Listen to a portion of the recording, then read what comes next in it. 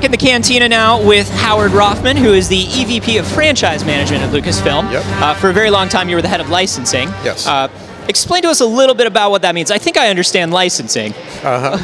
Well, franchise is kind of everything that touches Star Wars. I mean, the beauty of Star Wars is that people experience it in so many different ways. They experience it on the screen, they experience it in TV shows, in merchandise, in our books, and video games, in the theme parks. So it's very important that all that kind of fit together, because everything that we do at Lucasfilm is from the point of view of what is the fan experience. You know, what is it going to be like to live in the world of Star Wars and express your Star Wars fandom. So it's very much sort of opportunities come up, things whether, like you said, whether it's like the Marvel comics that just started coming out, or a new TV series, or video games, or anything, and you guys kind of look at it and go, "Is this cool? Is this cool?"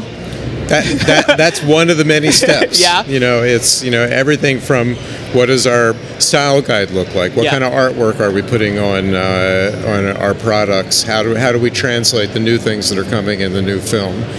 It's deep, it's complicated, and I have to say it's a lot of fun too. It's got to be a really, really amazing time to be doing what you do at Lucasfilm, because there's so much amazing new stuff. I mean, obviously, we're looking at Episode 7, we're looking at the trailer that came out today, but there's so many other things on the horizon just in the next year.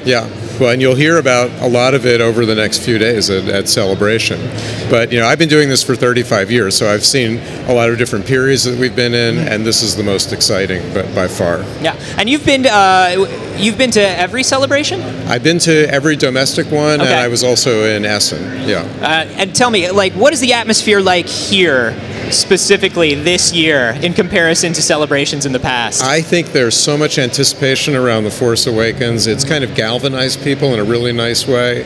And also, now that we're so far into Star Wars with 3 generations, you see it here. You see parents with kids. You see people from every walk of life. It's really nice. And that's got to be fascinating for you as you're sort of evaluating what to put the Star Wars name on, that now you're talking about so many different age brackets.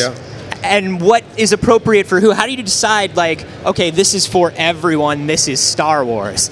Well, we look at what's of interest to people at different points in their life. There's a point where people like to read novels for adults that tell stories in different ways.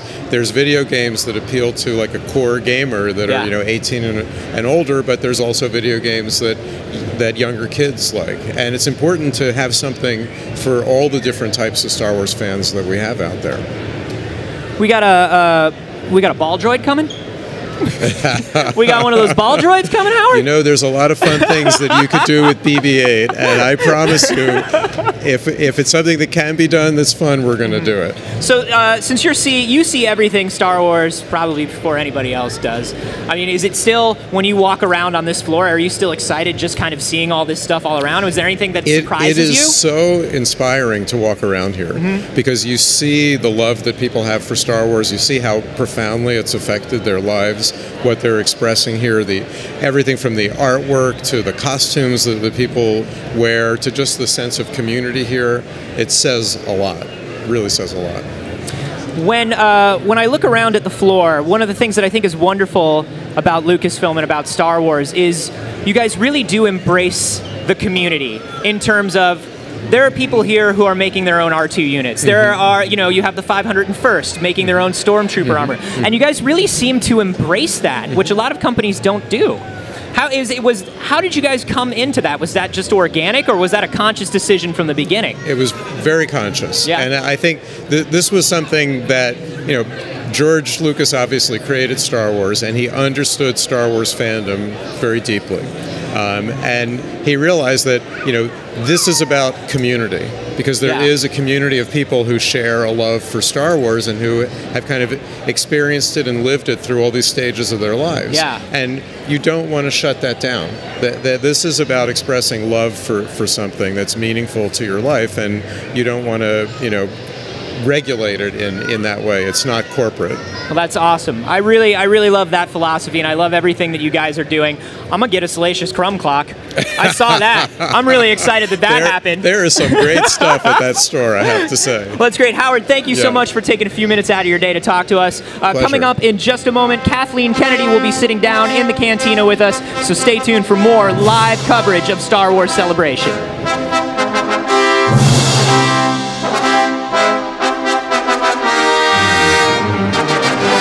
I am back here live at the cantina with J.J. Abrams. Oh, that's good. After you release the trailer, you want that kind of reaction from people, right? It's incredible.